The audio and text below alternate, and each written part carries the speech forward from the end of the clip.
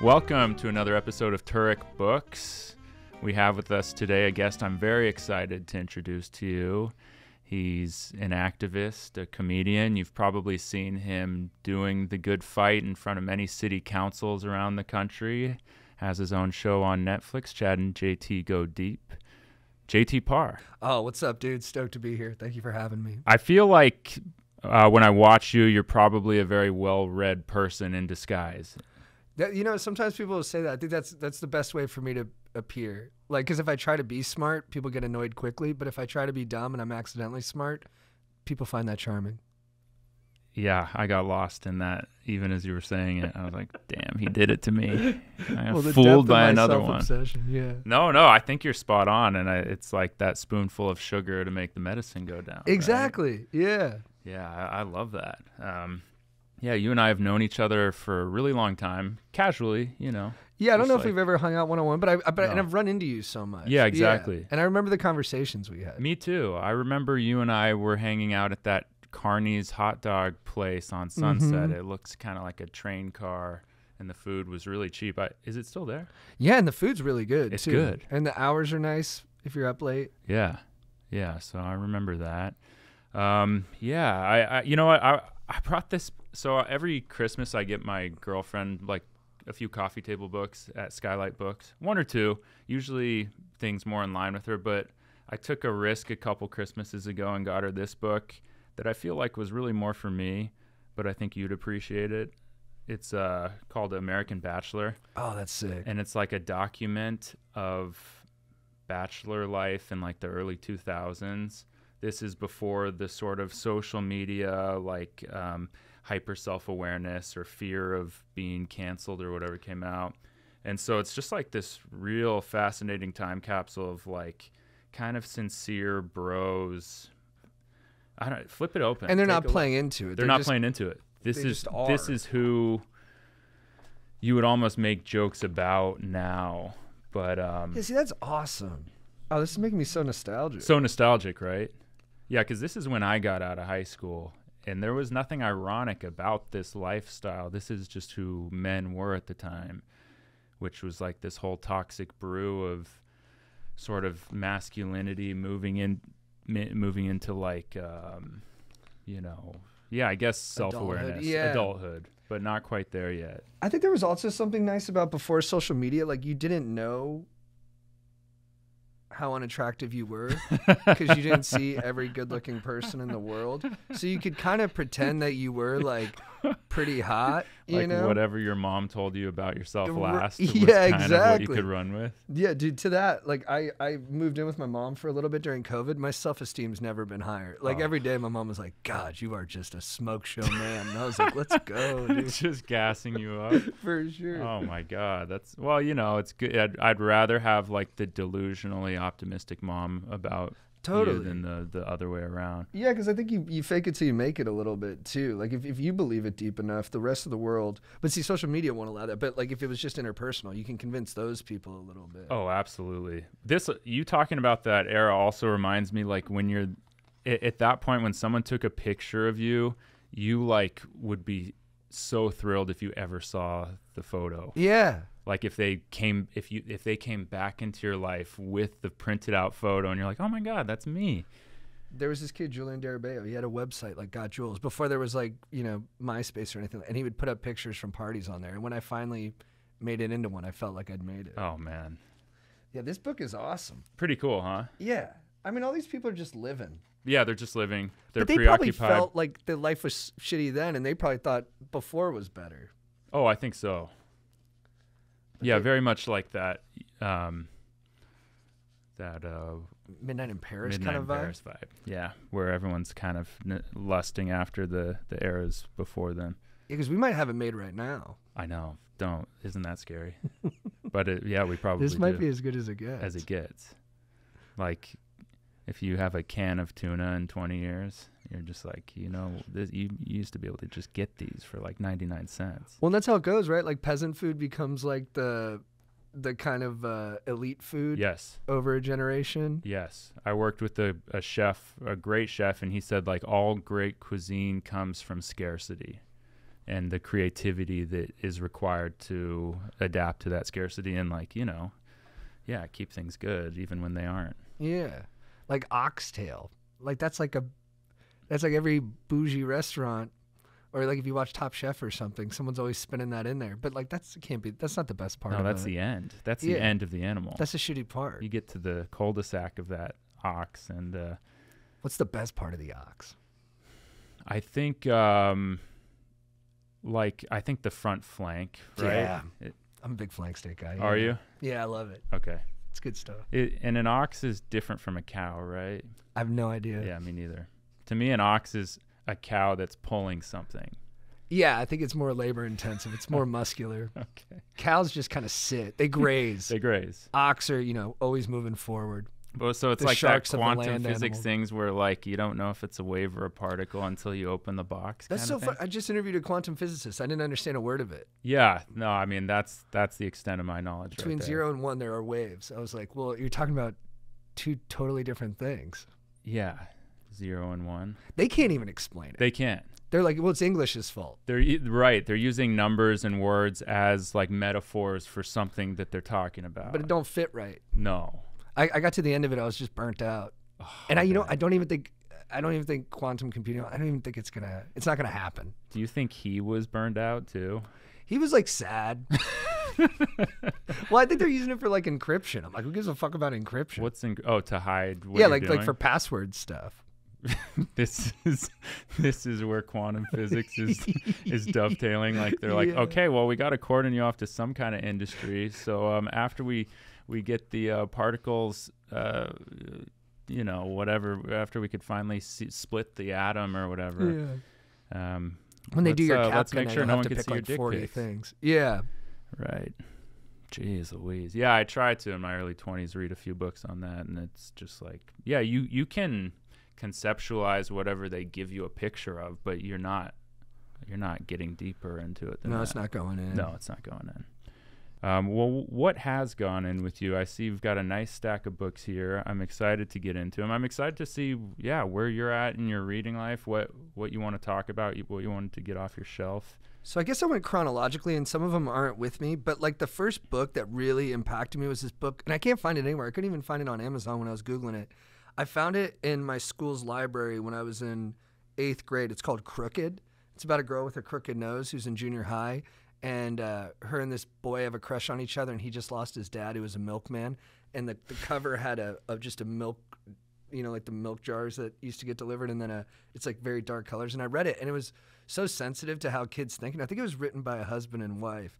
And it was really smart about how like we're mean to each other to kind of become more popular when you're that age, and how you kind of like things that are bad for you. And it was the first time I'd seen any of that, and it really like moved me.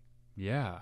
No, I mean, to get those voices down when you're not even a kid anymore that's like a real special thing. It's crazy. They were probably in their 30s, 40s, and they were like drilling how my brain worked. And it was a husband and wife. I think so. Maybe almost like because as a couple you like awaken all these early issues in That's yourself. so true.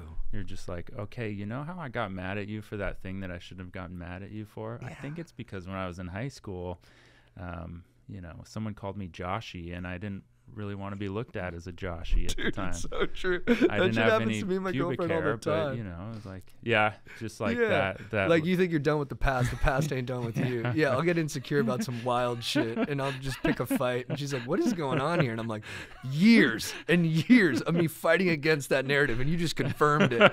Just ruined my life, and you're the person I'm hitched to. This is crazy. Yeah, I'm fighting ghosts, and you just happen to be the one I can see at the moment. Yeah, and I didn't know you were on their side. Like, so you agree with my 7th grade bully? You're that kind of person, huh? I ended up becoming friends with like a guy who used to bully me on the bus, and he like swears he didn't. Oh, every time. Right. And I was a bad bully, but I've reached out to everyone and have you really? Yeah, I tried, except for one person because I don't think they want to hear from me. But everybody else have been like, yeah, hey, sorry about that. Most people are very gracious about it too. But I mean, you're about my age. You're like in your 30s. Yeah, whatever. 36. Yeah, I'm older than you, 38. But like this American Bachelor book kind of brings you back. It's like that behavior was rewarded. It was a little more dog eat dog in that era. It was still coming out of this, like, I mean, when your teachers are like Vietnam vets and their parents are World War II vets, and like, you know, Operation Desert Storm's raging and whatever, it's like Kosovo. Just don't discount fucking Hiroshima, Nagasaki, and all the rest of all that business in Nicaragua. Oh, if you want to talk CIA intervention, we can go there too, because I was feeling it even if I wasn't aware of it. Well, the teachers had it in their bones somewhere. Yeah. And so you put that mix together, and it did feel different than it does now, which is it's a good thing that the world's growing up, I think. Yeah. I didn't become nice till I was like 24. I kind of evolved a little bit. And then I was like, I think my life will work out better for me if I'm kind. Yeah. And for the most part it did. But actually now recently I found myself trying to bring back some of that like junior high vengefulness and like combativeness that I had. Like I think I kind of need some of that. Kind of need some, right? Yeah, I think I might have gone too far. Yeah. I mean, it's a weird thing to like be grading. But what was your bully like now? You guys are tight?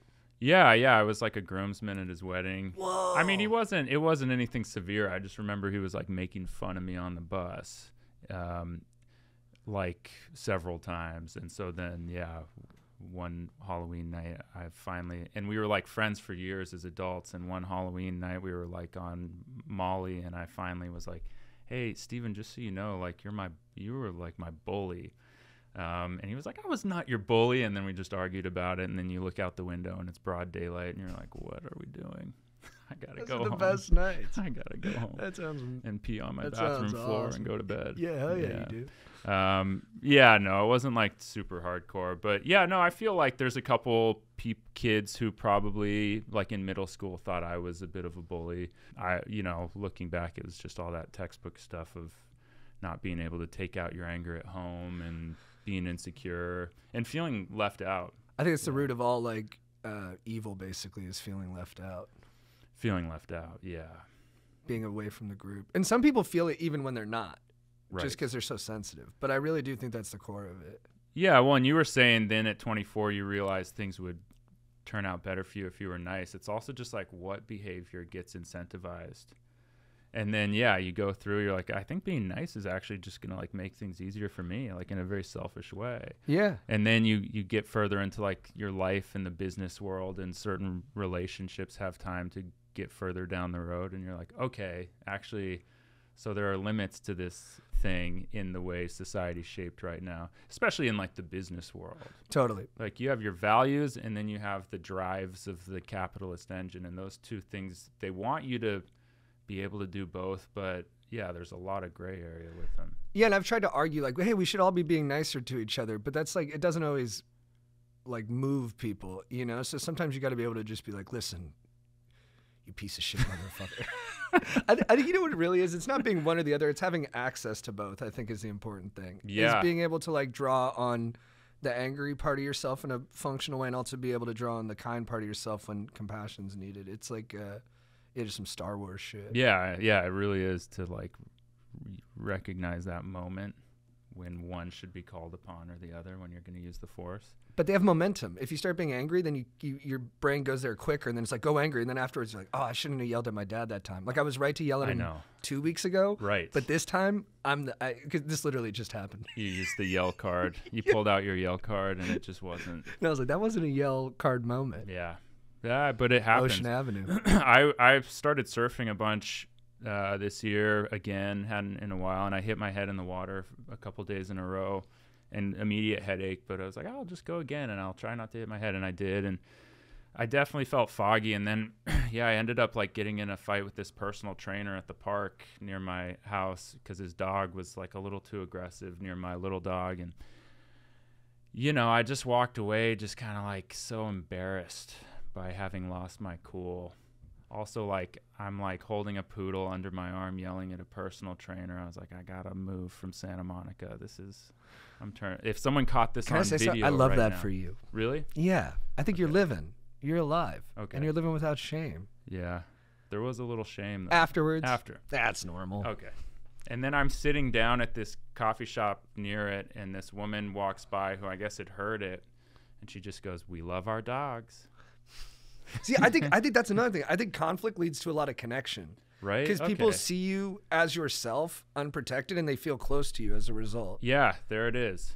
Like when I was yelling at my dad, we went outside my girlfriend's place, and I was in his face, and we were yelling. And then my neighbor was there. And afterwards, I had to go talk to him, and it really kind of bonded us. He's like, no, I get it. And I was like, in that moment, I was like, oh, he's had fights with his dad or wanted to have fights with his dad. And it kind of... Whoa, yeah. Yeah, we're like, we were more eye to eye now. Yeah, sort of healthy conflict. Because you and your dad didn't, like, throw blows. No, my dad says I was going to, but I wasn't. No. No, he's just trying to pin me down as some kind of monster. Yeah. But he knows for a fact. Yeah. He knows for a fact. I would not punch you, Dad. I would not. I have in the past, but we're past that point. Yeah. No, that's it's just growing up. So the personal trainer, were you right?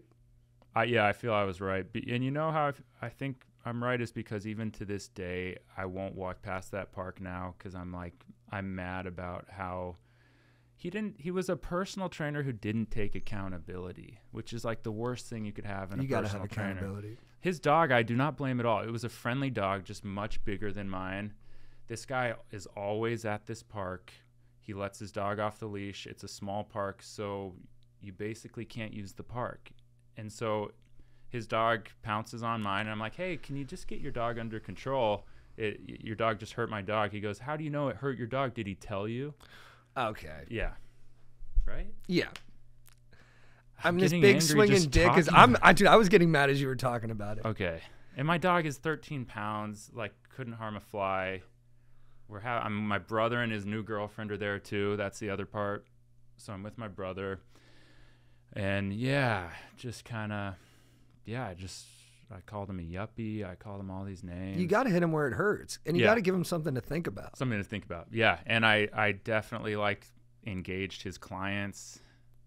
You know, I was good. Like, oh, why don't you guys park some more cars here? You know? Yeah. Not my proudest moment, but I have had things like this in my past where it's like, yeah, I feel like I get to a point where I'm backed into a corner enough that I do kind of explode, and I have this booming voice when I do. Yeah, and you're a big dude. Big dude. Yeah. It's all a bluff, but...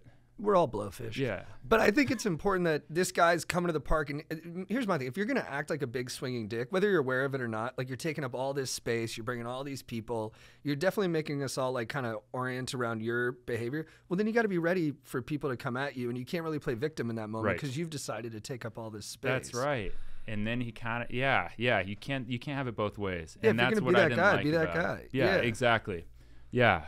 I know. I feel that way in this world too, where I'm like, I respect people who, okay, I don't agree with them. I don't think the world's going to be in a better place necessarily because of them. But like, I respect people who kind of own their evil more than I do the people who are pretending to be good and still committing evil. Yeah. It's just one less step of evil in the process. It's crazy how far self-awareness goes. Right? Where you could be like the worst person in the world, but if you're like, yeah, I'm kind of a piece of shit, I'm like, yeah, but you're a real dude. Yeah, but you're my piece of shit. I'm like, but you're a real dude. Yeah, no one can take that from you. Yeah, I mean, I could get into all this sort of disenchantment with politics at this point, but I'd rather hear about the books you brought. Maybe we'll get there. Yeah, maybe we will. You know what? Let's skip then, because boom. JFK. Politician. Yes. But it's his early years. This ends right when he was like elected. It's so funny. Governor or senator. I think it was senator. But it's his early life. And so I kind of went books that have affected me at different time periods. And now I'm firmly in like my old white guy phase where I don't really read novels anymore. I just read biographies of great men. Yeah. And I believe in great men. and this one, I think of all those, is my favorite. JFK. He's just so inspiring. He's just, if you have like your creative player attributes, he's like 100 on like 10 of them. Really? And yeah. And just he's like a 0 as a faithful husband. But everything else, he's like 100. Right. He's so smart. He's so brave. He's so inspiring. He's so tenacious. I just, I was totally moved by it. I bought in hook, line, and sinker. Wow. Yeah, because I mean, you know what you know about JFK, but unless you delve into it, I really don't know that much. I know he came from a prominent family, but he was very much for your average person, and the CIA killed him. Exactly. So I haven't gone to the CIA killing him. Right, because this ends before he even becomes president. Yeah, I grew up spoiled, so not to his level, but the great part about war was it was this great equalizer where he got to prove himself independent of all that. And, you know, he kind of saved his crew. Their little U-boat went down, and he, like, dragged one guy with his teeth, like, pulled the guy's life vest by his teeth, and they swam, like, a mile to some island. And then he went for a swim into, like, you know, the unforgiving ocean to try and find help, and ended up getting his crew saved. No way. And then he wrote a book that won, like, the Nobel Peace Prize about politicians who go against their own party. I mean, he had a bunch of nurses writing it for him. Right. This is when his back was all... He had This is back post-World problems. War II? Yeah. And he went against his dad. His dad was like for Germany, and then JFK was like, no, Germany's a problem. And yeah, he was just kind of a cool dude, and then like chicks really liked him, which I think is also very compelling. Yeah, I mean, to be desired in our society, there's like a big value on that. So he like, I was thinking he tugs the guy in by his teeth, and then he swims back out to like maybe try to meet some local women, and then he comes. They were back. all taken with him, so they came over on their canoes. They grabbed him, and like, they saved we are the ready team. to spy for America. Yeah, and it just had some good. It's beautifully written. It had some good quotes in there, like he used the attributes of the weak, which is cunning and audacity. And that really stuck with me. He views the attributes of the weak. No, because his body was kind of compromised. It said he used the tools of the weak, which is cunning and audacity. And I was like, oh yeah, that is. Yeah, if you got those, you got a shot. The audacity is just like having a huge view of what you can do in the world. Yeah, and just going for it. Yeah, and people being magnetized by that. Exactly. And that was the other thing. People were just so magnetized by him for whatever it was. Maybe it's just like lore, but something was in him that captivated people. It did, huh? And his homies talk about it. Like, they're just like, yeah, he like moved outside of time. It was like, the way they talk about it was like, Jesus Christ. Can you imagine if you had a friend like that you just like revered? Maybe, do you? Do you have a JFK in your life? You know, I don't know if I'm a good enough person where I could handle being around that all the time. Right. It might make me feel too bad, and it might make me be like, I'd rather try and be my own JFK. Yeah, and even if I fail, yeah, I find more fulfillment in that. So you like true ego identification with JFK. You're like, I see some of these traits, and I can grow these within myself. Yeah, it's totally aspirational. You know, I do kind of feel that way actually about Chad. You do? Mm-hmm. Where he moves me in ways all the time just through his work ethic and his.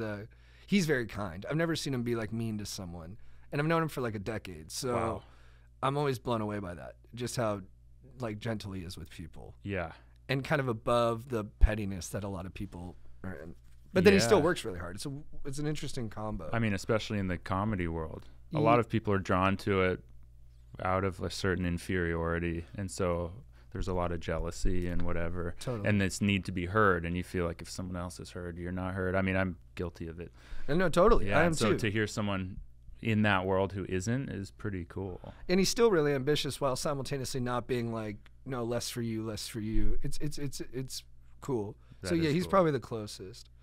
But yeah, this book rips shit. Yeah, it's awesome. It sounds awesome. I mean, just I'm just racking my brain for like who are those compelling figures now, and we just don't have them at the moment.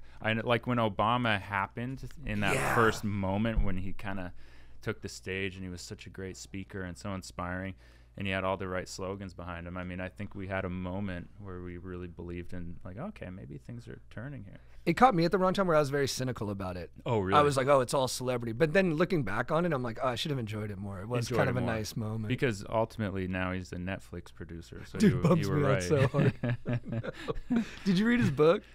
I read The Audacity of Hope, like, but not the new one. Like, this is like in, what, 08 when he was running. I read that book. I read the new one. It's too long. Is it? That's my big review. There we go.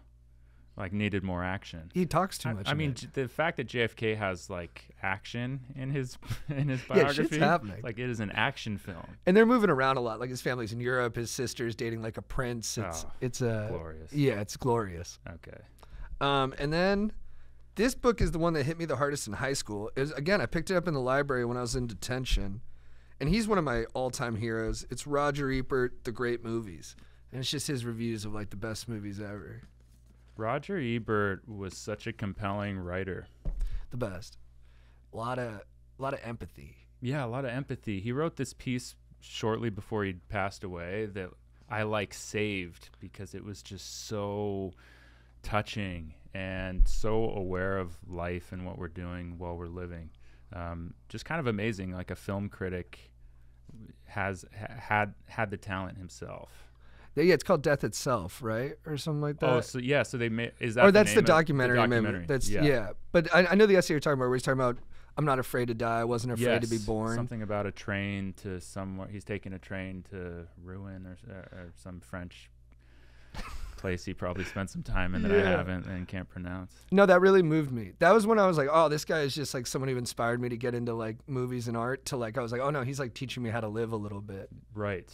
And so in that book, The Great Movies, did it uncover some that you went and watched, or did it kind of expand your thoughts about ones you'd already seen?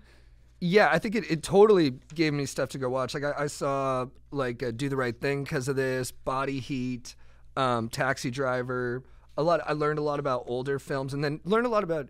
It's like that thing when you first start reading, it connects you to other things that you then read. Yes. And this was like one of the big touchstone ones that way, where like I didn't know why Battleship Potemkin was important. I didn't know why Citizen Kane was important. And even if I never like grew to like love those things, he just gave me context. Exactly.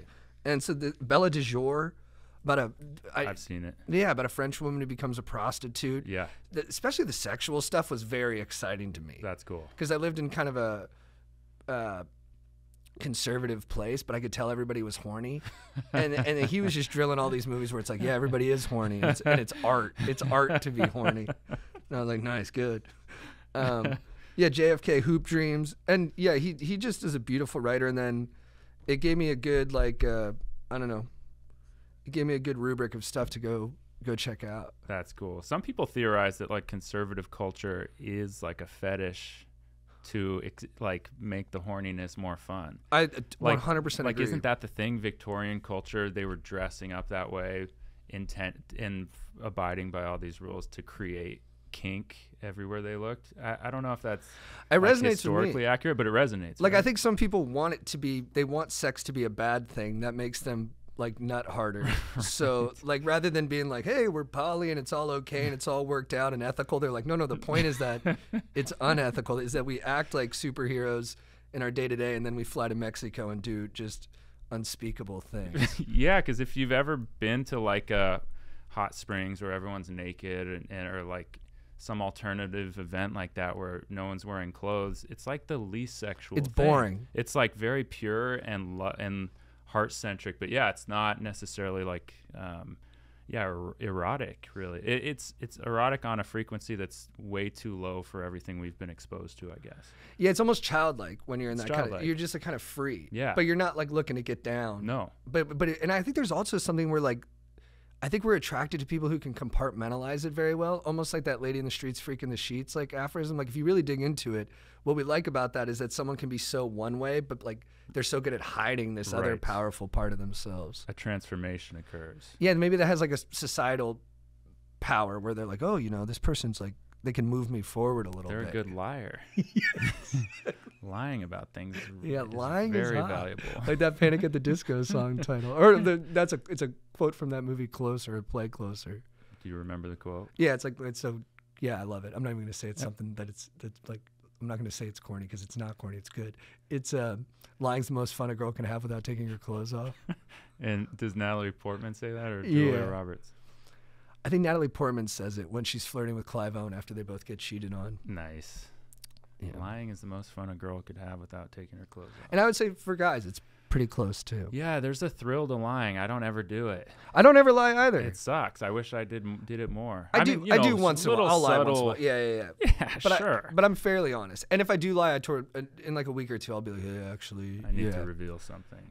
But I don't think it's actually out of I think it's simpler is one of the reasons I do it. Same. But the biggest reason I do it is the times I've been caught lying, I felt like I had the least leverage in whatever conversation I was in, and I felt the most humiliated. So it's like a defense against getting back to that feeling ever. Yeah. Because the reward is not worth the shame of those experiences. I think that's probably the same for me. Yeah, it just sucks. Yeah, I don't get a lot. And I also, I had a lot of siblings growing up, so my other thing is being accused of something I didn't do is that's one I really don't like. Why does that get us so mad? Yeah, maybe it's because it's you didn't even get me for the thing I did do. And the lack of faith. Yeah, the lack of faith. And the fact that your word can only go so far with a person if they're convinced otherwise, that's almost maybe a symbol of the human condition, right? Totally. The worst I ever felt is when I was living such a shitty life. I was telling my mom the truth and she didn't believe me. And I was like, whoa, I've really eroded trust here. Because I was like, no, I'm telling you the truth. She's like, I don't believe you. I was a shitty life in high school or your early 20s? No, I was in my late 20s, but I was just partying like crazy and just doing a bunch of stupid shit. And just my parents were like, dude, we just do not trust you because you're so out of control. And I was like, whoa, interesting. And you had been telling them something that wasn't out of control and they didn't even believe I was telling them the truth. I was like, no, I didn't do that thing. This is actually what's been going on. And they were like, no, yeah, we don't believe you. And I was like, whoa, okay. Wow. Yeah. But you feel like you kind of earned that one a little bit? Yeah. Okay. Yeah. No, it wasn't their fault. Well, for me, I was a kid and my parents on one of the top bookshelves had The Joy of Sex. And one of my other siblings had taken it down and looked at it. It's like a 70s illustrated book on sex. My mom found it and just beeline toward me. It was she thought I was the one who took it down. It wasn't a big deal, but Josh, you can't be looking at this. And I was just to the point of tears because I was like, I didn't do it, I didn't do it. That's beautiful. Yeah. I didn't do it. Yeah, and so sex has been joyless ever since. Good. No. Better that way. Sounds interesting. Yeah, no, it was just a pretty formative feeling. Yeah, and so I think actually for me the fear is lying will only increase those scenarios. Yeah. It's just easier to keep track of the truth. Yeah, you're just like, no, I just tell the truth. That's it. Yeah, and not benefit. I'll omit details. That's probably the worst I'll do. That's right. Yeah, I'll give a feeling of truth, but I've massaged some of the corners of it a little bit. That's just editing. just making it digestible for the audience. I'm just trying not to waste time with the details. Just it might make me look bad. Characters, yeah. And if I come out looking like a better person as a result, well, that's kind of what you wanted anyways. Yeah. We're all better for it. Yeah. No one's being harmed in this. Mm-hmm. Should I go to the next one? Yeah, I would love to hear it. I love what you've brought so far. So this one is... This one didn't change how I thought about life at all, but it's just the coolest stuff ever. I think he's my favorite writer to read. I can just pound one of his books in a day. And they do have more depth than I think he's given credit for because he has a pretty kind of cynical outlook on people, but it's very fun. Everyone's betraying each other. Everyone's doing crazy stuff, but they're just acting on instinct, and it's exciting. And it's Elmore Leonard's CUBA LIBRE. And I think this is his best book because it's got a lot of history in it, so you can learn a ton too. But he's most famous for the books he wrote that got turned into big movies, like Jackie Brown, Get Shorty, Out of Sight, the Justified TV series. All of his books just and I think his best books actually haven't been turned into movies yet. But this one for me is top. And everyone is just so cool. So cool. They talk so cool. They're all smooth. How do some people channel that? He just has to be cool, right? Yeah, I mean, I've seen him in interviews, and he's doesn't seem like one of his characters. But yeah, I think he would be a great guy to hang out with. Yeah. Like, he doesn't say more than's necessary. He's very simple in his approach to writing. He had like 10 rules, and it was like only use a period or a comma for like punctuation. Like, he was like against like semicolons and stuff like that, which I always thought was cool. That takes the pressure off. Yeah, right? Still don't quite understand semicolons no matter how many times I look it up. Dude, exactly. And yeah, and I just like the way... That's great when you become successful enough. It's something that you can just cover up your like blind spots by making rules. Totally. Like, don't use semicolons. I don't actually know how they work, but don't use them. Because I don't understand them. They're dumb. Yeah. I think Orson Welles said, like, let your limitations be your style. And yes, this guy, more style than anybody. I love that. Yeah, because he's really well known for like L.A. noir and like Western and... Yeah, it's all pulpy. Did he write L.A. Confidential? I don't think so. I think that was James Ellroy. James Ellroy, okay. But he's a little not as... Those ones like have like a broodingness to them, and he's not brooding. Like, okay. It's all badass dudes, but they're all very light. Yeah. And yeah, I always feel like I'm better at... You know when you read like a book and it rewires your brain to the author a little bit? Yeah. This one, I feel like I talk cooler to people after I read it. No kidding. Yeah, like I'm like snappier. CUBA Libre. Yeah, go on. Okay. Go on. Well, I got to read it now too because I want some pithy one-liners. Dude, you'll be like you'll walk into someone will like steal your cowboy hat and you're like, hey, that's a 10-gallon hat on a 20-gallon head. This guy's fucking... That reminds me of a book I read last night that made me cry. This book, Erosion by Tempest Williams. I came across this line of hers. Her brother is in his 50s. He commits suicide. She writes this incredibly touching piece where her and her brother, they witness his cremation, which is like so intense. But then she says, and we'll get to the part that relates to the 10-gallon hat in the most non-cool way, but she says, Dan's ashes weighed 8 pounds 7 ounces, the same weight as when he was born. Whoa. Fuck. And then the line after that is, it is also the weight of a gallon of water one carries in the desert. Yeah, so like for 3 to 5 seconds, I just lost it. I just started crying, and then it stopped. That's beautiful. Yeah, but the 10-gallon hat reminded me of it. And yeah, so beautiful. Our beginning, our end, our salvation, all there in like a couple sentences. And, there's parts in here where I'm like, oh, would I even like this woman if I met her in real life? She's like a hardcore environmentalist. But, she's basically talking about how personal and environmental grief are one and the same. Who we are and our environment and how we treat it is how we treat ourselves, and what we lose is inherent in, life, but also as we sort of pervert life and nature and stuff, it sort of skews how we've handled grief. And so, yeah, anyway, I just feel like I found this book at exactly the right time. How'd you find it? So that's the crazy part. I've been touring. I'm trying to visit all 73 of the LA Public Library locations. I saw this. Yeah, and make videos about it. And I think my 4th or 5th, I went to the Westwood Library branch, and they have a $1 used book sale cart. Came across it, read a few lines. But leading up to it, I'd had this weird thing at the beginning and end of this year, 2023 into 2024, where I kept hearing owls. Like, I'd see them in trees in my neighborhood. 2 of them showed up like a block away. They were living in the palm trees. Went up to Santa Cruz for Christmas, and I saw an owl on a telephone line, and it flew off right after I got off the phone with my sister. My dad used to always collect owls. Then I bought my girlfriend this book on symbols, and I've talked about this, I think, on the podcast already, but it's... she looked up owls, and it was like they mean like death and rebirth to most cultures.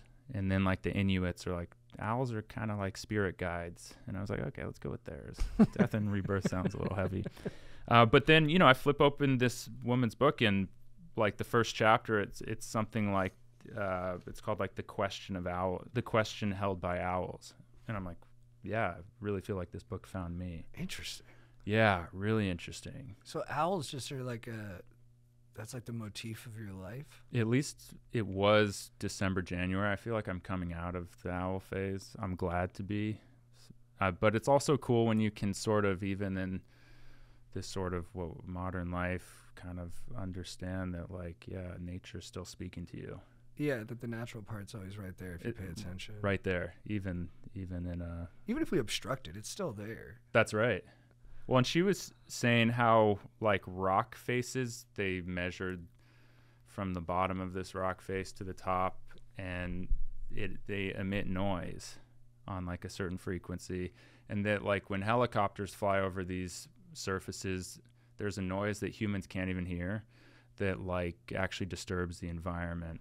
And so just that there's all these interactions that are happening that we don't even pick up on a sensory level.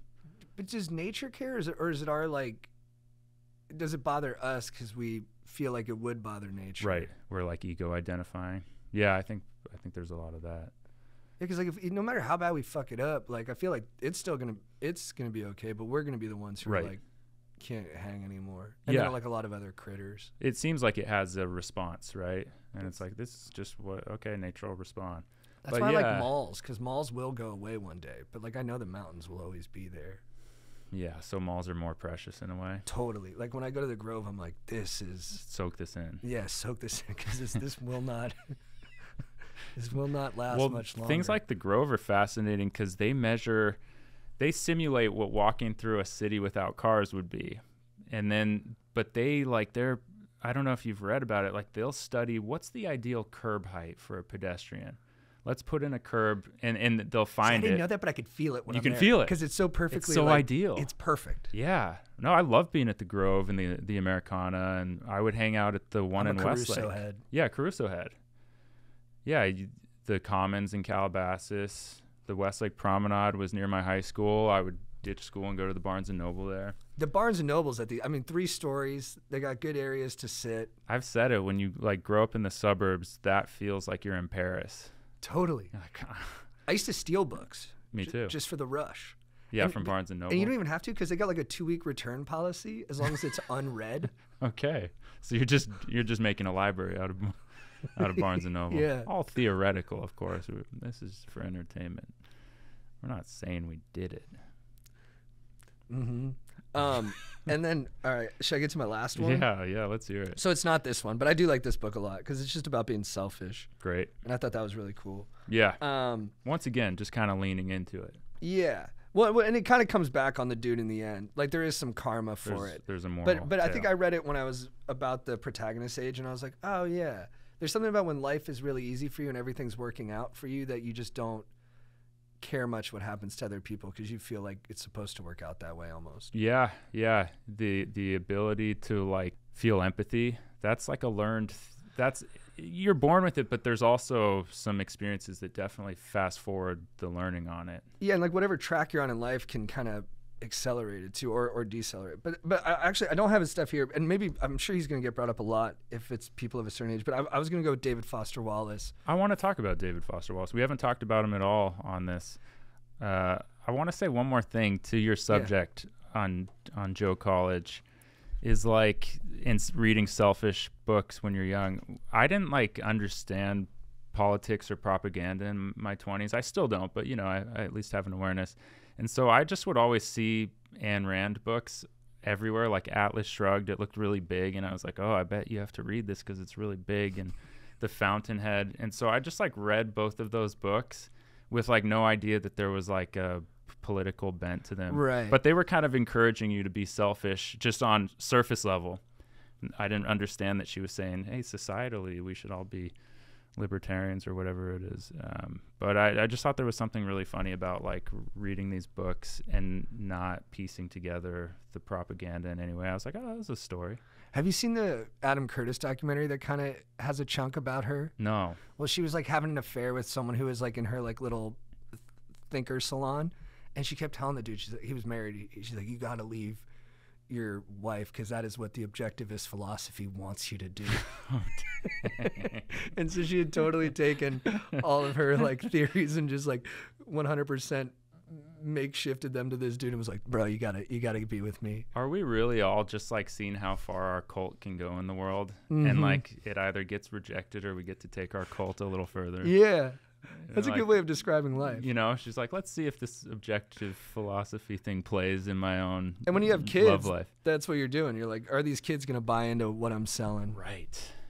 Yeah. Do you have kids? I just had 2. Yeah, they're 6 months old. No way. Twins. Twins? Wow. Okay, so yeah, you're on that train of thought. Yeah, because I've taken in so much of what my parents taught me, and I've rejected a lot of it. But I'm totally stamped by them. Yeah. But I look at my kids sometimes. I'm like, oh, you're gonna like really reject half of what I tell you and like hate me at certain points, and that's just how it goes. And you might be right for some of You'd be that. totally right, and there'll be blind spots that I'm ignorant to, that I walk around thinking above, and then you're gonna point them out to me and throw it in my face. Yeah, well, and then that's just it, right? And then how you take in that information from them is kind of the... I guess that's a big moment for me. Yeah, am I gonna be like, shut up, you know, or am I gonna be like, And probably both. Both. You'd be like, shut up. Okay, wait.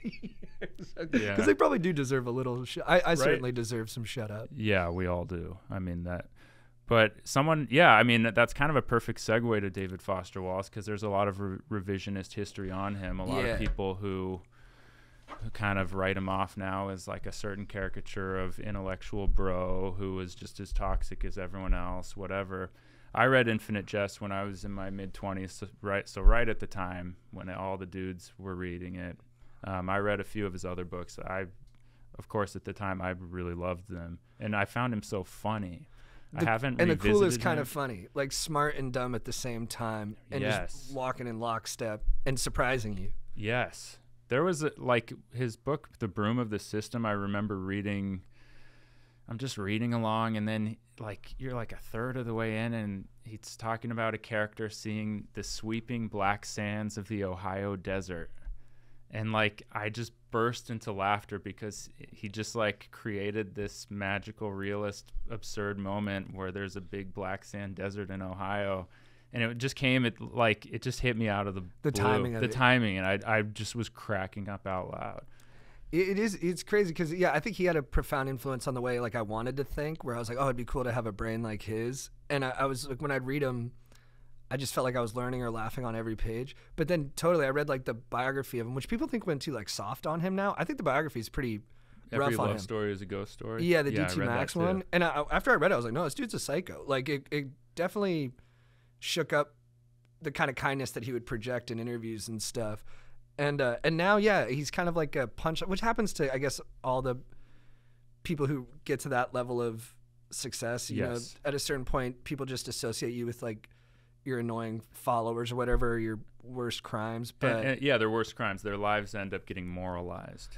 So they're like, okay, now we need to apply today's morality to when they were alive, or even their morality to when they were alive, and it feels like diminish them a bit or something. And the books are, I haven't reread them in a while, but they were at that point I was like, there's no one I like more than this guy. And he kind of same time, because when you're in your 20s, you are trying to learn how to live. I was like, no, he's teaching me how to approach the world. So which book of his in particular? You know, probably probably the nonfiction ones. Like, Consider the Lobster, a supposedly fun thing I'll never do again. Yeah. I did like The Girl with the Curious Hair. Like there was little passages in there, but I kind of did prefer him describing real life. Well, and he had that famous talk about the fish and the this water. Is water. This is water, and the other fish going, what's that? You know, and yeah, you're right. Like he did sort of speak to a certain like, okay, life is shitty, but here's how you sort of try to dig your way through. And a supposedly fun thing I'll never do again. The title story about his time on the cruise ship. Amazing. Yeah, and just all the things he was speaking to, like, okay, take it or leave it. You know, this could mark me as a